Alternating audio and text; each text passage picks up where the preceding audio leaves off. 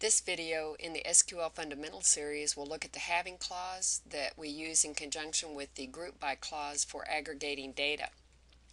We'll be working with the student teams database, and I've included the URL here just in case you need a reminder that you can build the student teams database using the scripts provided at this URL. So let's look at the having clause. So sometimes when we're working with aggregated data, we might want to filter the output based on some of the aggregated values. Before filtering aggregate values, let's assume that we have a school that wants to list how many students are in each course in the fall and spring semesters. So the grouping would be based on the year, then by the semester, and then by the course. So we see our example output of the year 2010, the fall and spring semester. We have a course English and Math in the fall semester, and English, the same course, repeating in the spring semester, and we have our student count. What if the list should only show classes with more than 40 students? If that's the case, then we're going to eliminate one of those rows of output. And that's an example of where we will make use of the having clause to filter out classes with a student count less than 40. Before we look at using the having clause, let's look at an aggregate query without having. We're going to show the average evaluation scores for each student in each team.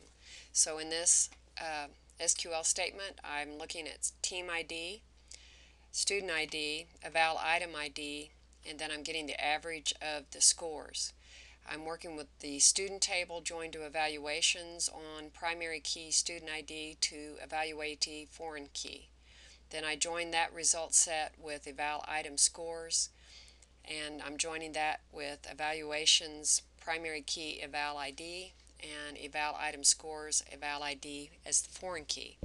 We have the group by clause where we include any of the columns in the select clause that are not aggregate functions, and I have the order by clause just to sort output to make it a little more readable. So when we run that query, this would be our result.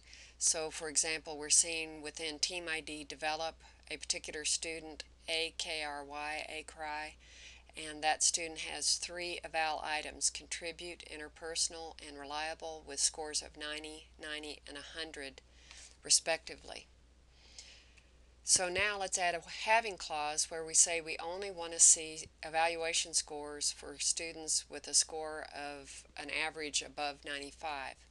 So what we'll do is add the having clause after the group by clause. Having is the key word. Repeat the aggregate function and then put the criterion after that.